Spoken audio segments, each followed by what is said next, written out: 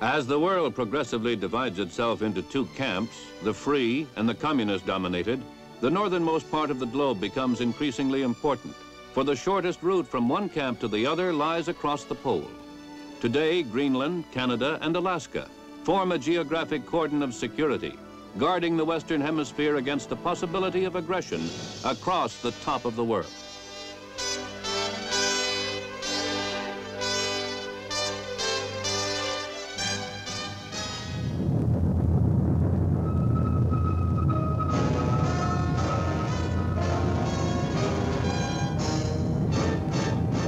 The United States Army presents The Big Picture, an official report produced for the armed forces and the American people.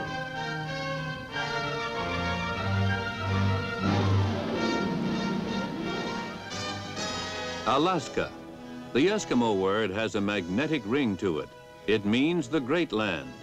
And this is justified, for there are more than 500,000 square miles of it. In 1867, at the urging of Secretary of State William H. Seward, we bought the territory from Russia for a little more than $7 million. Seward's folly, the American public called it then. It was a lot closer to Russia than it was to us, and the general feeling was, they can have it. Seldom in history has a nation's attitude changed so totally or so abruptly. It was in the 1890s that gold became an epidemic fever in the North Country, and the Alaska gold rush was on.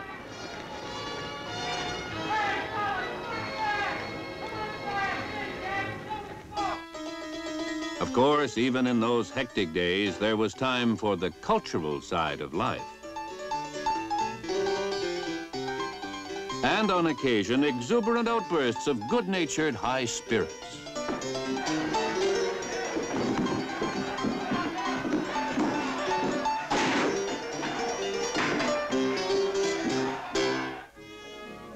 Alaska today is not much like the Alaska the storytellers remember, but then it never was.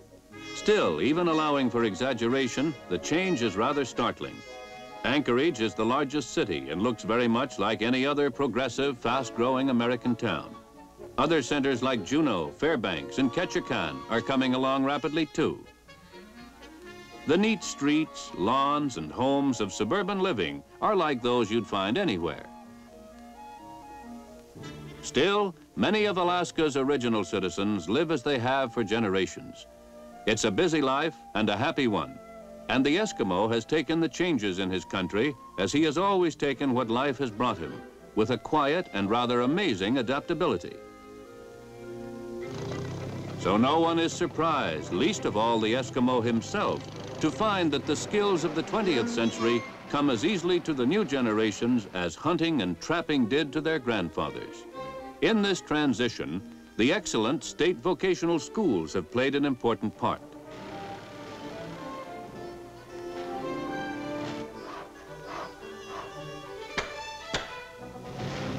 Gold mining is still big business in Alaska, but today most of the pay dirt is moved, washed, and processed by giant machines. Ironically, gold mining alone has brought in more than 100 times the $7 million we paid for the land in 1876. Alaska's biggest gold mine, however, has turned out to be the sea. Her fishing industry brings $70 million a year into the state, and her canneries provide 2/3 of all the canned salmon in the world. During the summer, when sunlight is nearly endless on the fertile valleys, the growth of Alaskan farm vegetables is almost unbelievable. Cabbages, for example, come 1 to the bushel, it seems. Even so, the growing season is short, and 95% of Alaska's food must be brought in. Winter, of course, means snow, and plenty of it, but nothing much worse than you'd see in our northern Midwest and mountain country.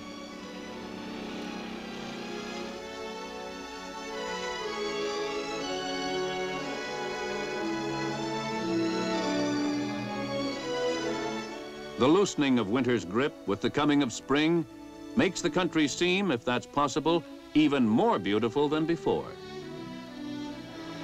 It's in spring that the salmon make their yearly and miraculous pilgrimage up the rushing streams to spawn.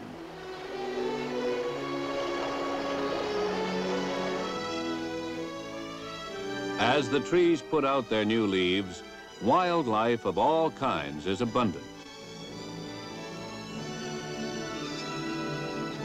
The Americans stationed in Alaska need never go far to see nature's citizens, serenely undisturbed by the odd preoccupations of humankind.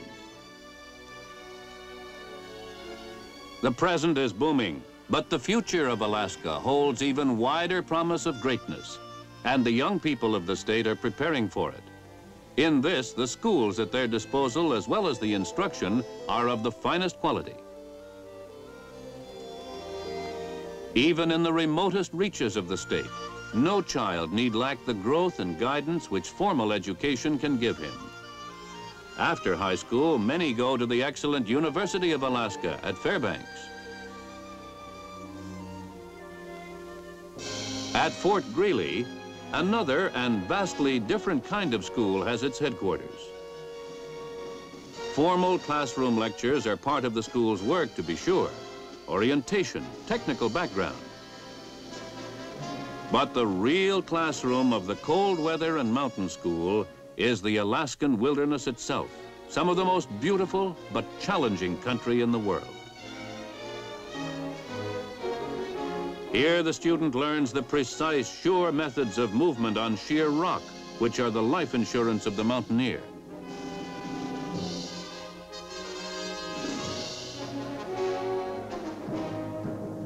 He learns to put his confidence in the nylon ropes which are essential to troop movement in this kind of perpendicular country. And he keeps at it until rappelling down a sheer cliff seems as natural as crossing the street.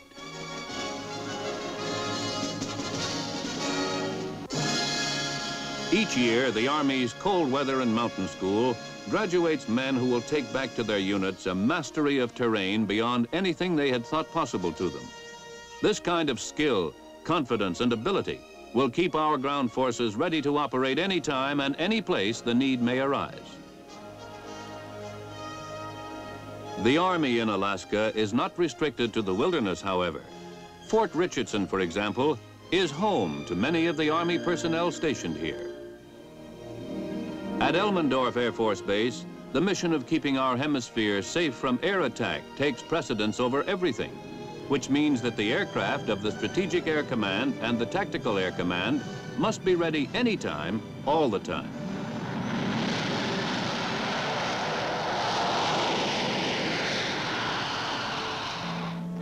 In Alaska, too, is the western anchor of Dew Line, the distant early warning system which keeps watch over the skies of the polar area. The stations of Dew Line are manned by the Army, but security is a job for all the services. Air Force radar planes patrol the flanks of Dew Line. And the offshore waters are crisscrossed by Navy radar picket ships. An additional safety factor is provided by the stationary offshore radar stations of the Air Force. All services working together to give full effectiveness to the line of radar sentry posts, which stretches from its western anchor in Alaska eastward across the top of the world. As you move eastward into northwest Canada, the change is not visually noticeable. That is to say, you are still surrounded by some of the most breathtakingly majestic country on Earth. This part of Canada still looks just as it did when the first rugged trappers and hunters, and later the gold prospectors, came into it.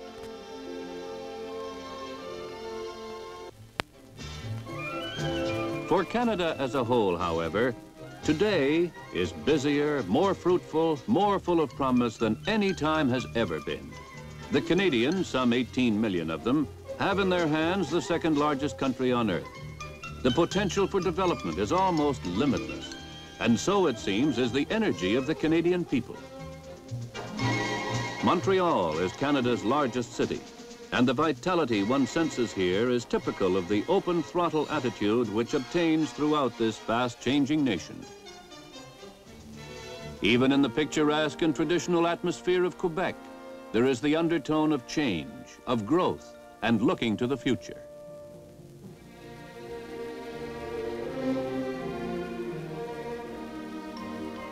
The shaping of that future is entrusted to the men who make up the Canadian central government in Ottawa.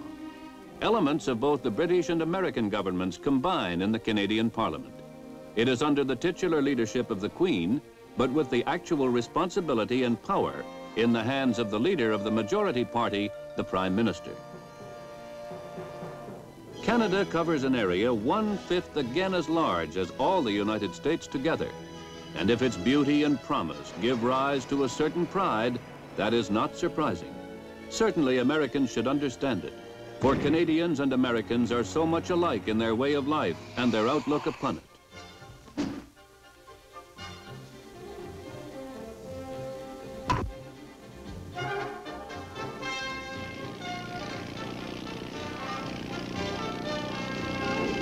In some respects, Canada's basic industries parallel those of Alaska. In 1497, John Cabot reported that the sea off Newfoundland was covered with fishes which were taken not only with the net, but with baskets. The fish are still there, still plentiful. About 2 billion pounds a year the present day catches run.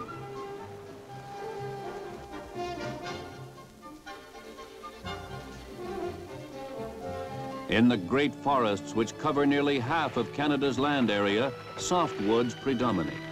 So in addition to her massive lumbering operation, Canada produces more than half of the world's total supply of newsprint.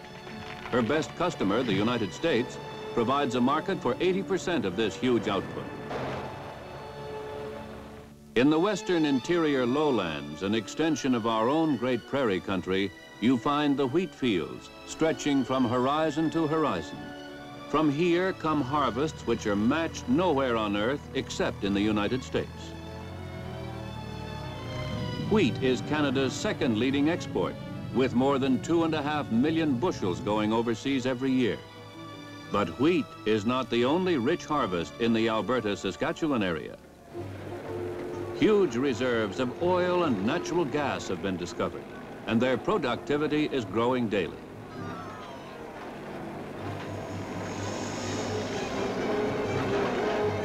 More and more refineries are going up, and plans for the full realization of Canada's petroleum potential are being pushed toward completion.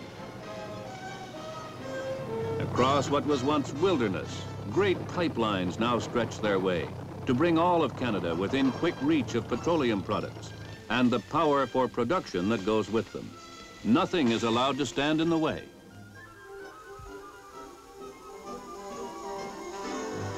There are two prime keys to industrial capacity: water and power. Canada has 1/3 of the fresh water in the world.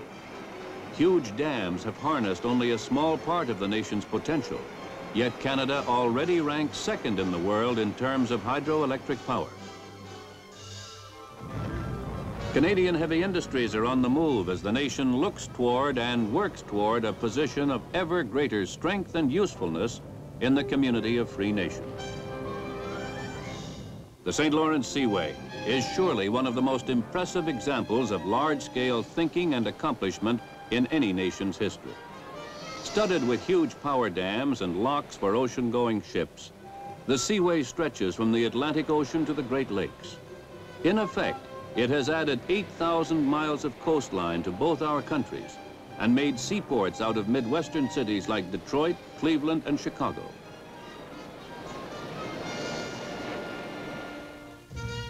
Canadians are justly proud of the long and rich tradition of their military heritage. The garrison troops at the Citadel in Quebec personify the military pageantry of that old world tradition.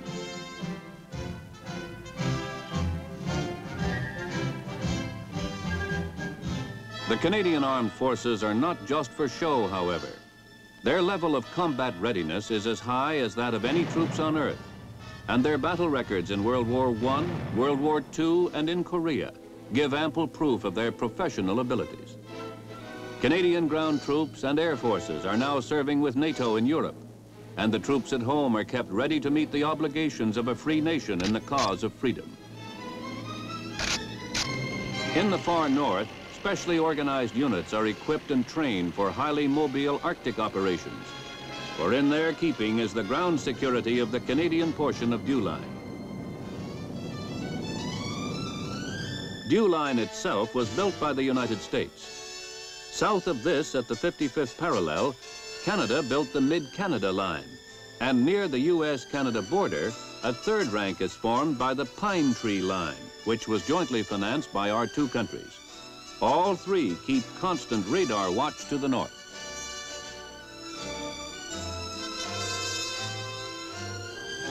Canadian aircraft, as well as our own, are always ready to check up on any radar image which doesn't look precisely right to the men at the radar scopes.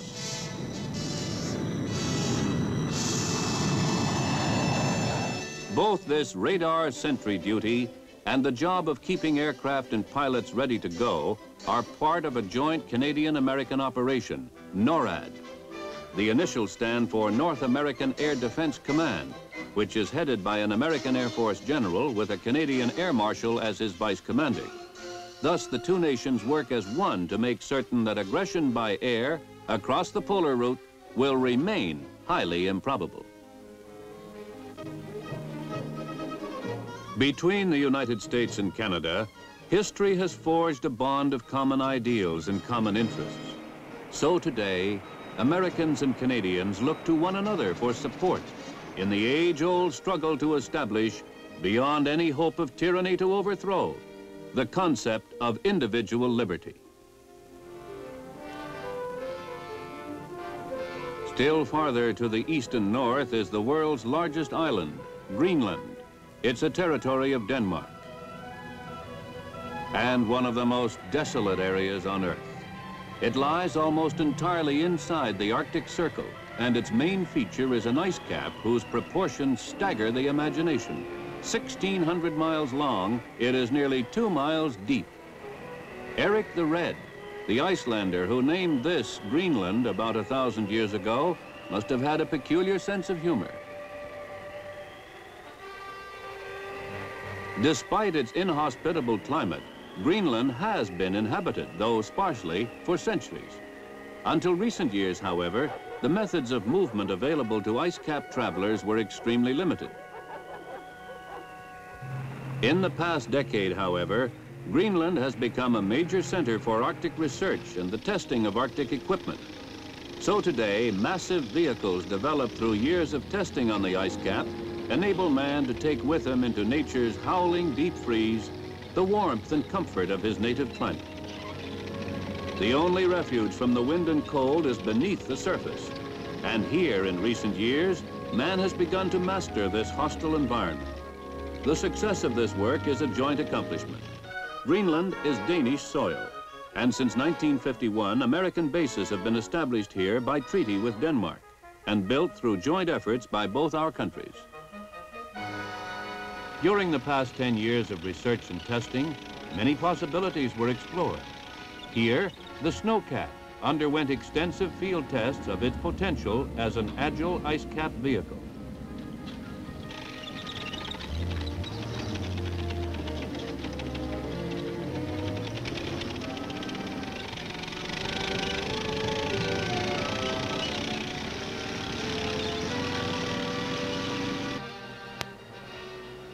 There were also such exotic concepts as the rollagon, which ballooned along on huge, softly inflated rollers.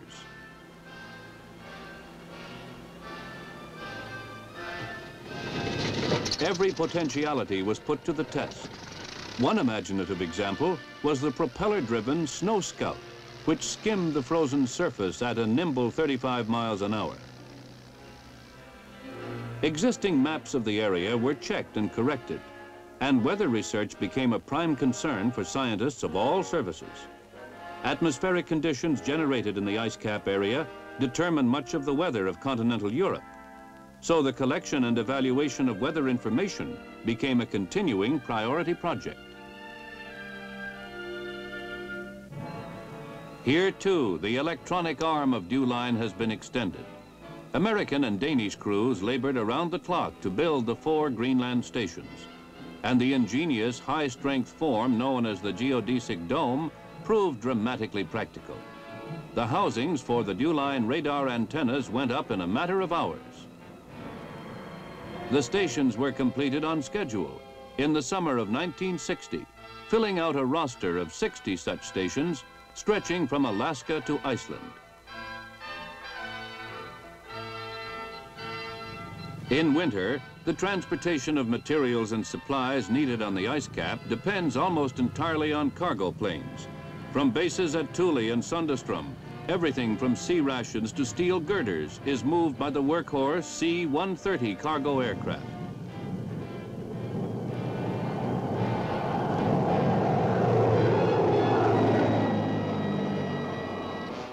Nevertheless, overland transport on the ice cap remains the subject of intensive study and constant experimentation. In 1960, an Army ice cap expedition under the code name Lead Dog set out to do what no such group had ever done before. That is, to cross the entire northern ice cap and return, 600 frozen miles each way, without a road map, or a road either for that matter. Thanks to the decade of testing which had gone before, this ice cap convoy was well equipped for its adventure. Blinding fog so common over the ice was a nuisance, but no serious problem, as radar took over the job of guiding the expedition.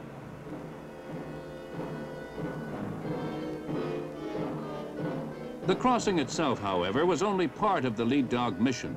Along the way, scientists made detailed tests, continuing the long-range ice cap research program begun years earlier. At varying levels, ice and snow density, temperature, and precipitation rates were recorded, as well as radiation levels at the surface.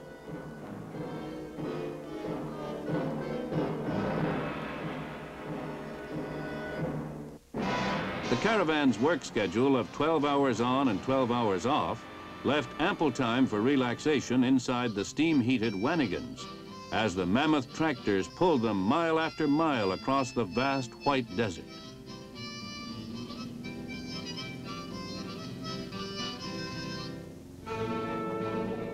In July of 1960, elements of the main Lead Dog party reached the northernmost point of land in the world, highlight of an expedition unmatched in the history of ice cap exploration. At Thule, further evidence of our intent to deny the element of surprise to any possible aggressor dominates the local scenery. BMEWS, the ballistic missile early warning system, is radar sentry work on a grand scale indeed. Each of the huge antennas can spot an approaching missile 3,000 miles away. Thus, the Thule station, with its counterparts at Clear, Alaska and in the British Isles, will give us an unbroken radar screen against surprise attack by missiles from across the pole. Vital as such security installations may be, the spotlight in recent months has been elsewhere, on the ice cap. Here, beneath the snow, is a scientific research community like nothing the world has seen before. This is Camp Century, the U.S. Army-built, atomic-powered city under the ice. No doubt there were moments when the builders of Camp Century felt a certain amazement at what they were doing and where, but the work was done, and done extremely well. Inside the man-made snow caves, the foundations of the living quarters were quickly constructed. Then, in rapid succession, the walls were put up in prefabricated sections.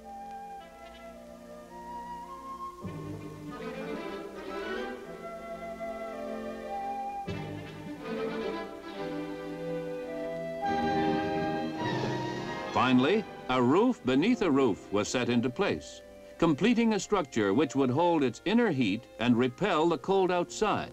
In effect, a house-sized thermos bottle.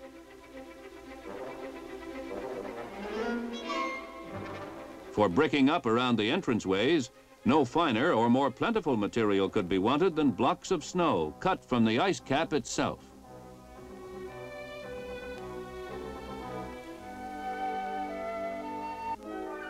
The heart of this unique Arctic research center is an atomic reactor, which provides it with power, heat, light. This critical mass of fissionable material is a nearly inexhaustible source of controlled energy for all the needs of this ice cavern city.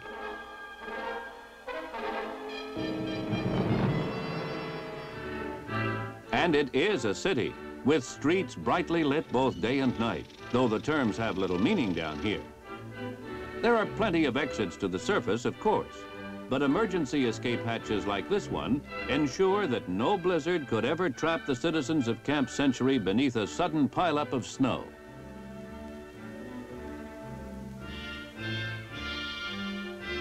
Everything needed to make this research center virtually self-sufficient has been provided, either through the meticulous foresight of the planners or by nature herself, as in the case of this huge deep freeze, which costs nothing at all to run and will keep food fresh almost forever.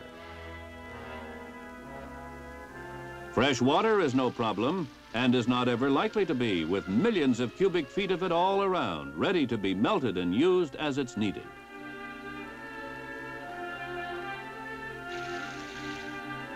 A modern, spotless kitchen provides food that is plentiful, skillfully prepared, and attractively served. And if one can judge from its reception, it is thoroughly enjoyed by all. In fact, aside from having no windows to look out of, the resident of Camp Century has all the comforts of home. Of course, much of the research mission of Camp Century is carried on beneath the ice, but much more remains to be learned upon and about the hostile surface of the great ice cap. Thus, constant exploration and testing goes on topside as well, to collect and codify information that will someday make the vast frozen wastes less of a mystery to mankind. This research is paying off. But despite the constant mapping and research and the establishment of warning systems which scan the polar sky for the approach of hostile aircraft or missiles, a full understanding of the secrets which lie frozen in the vastness of the Greenland ice cap remains for the future to reveal.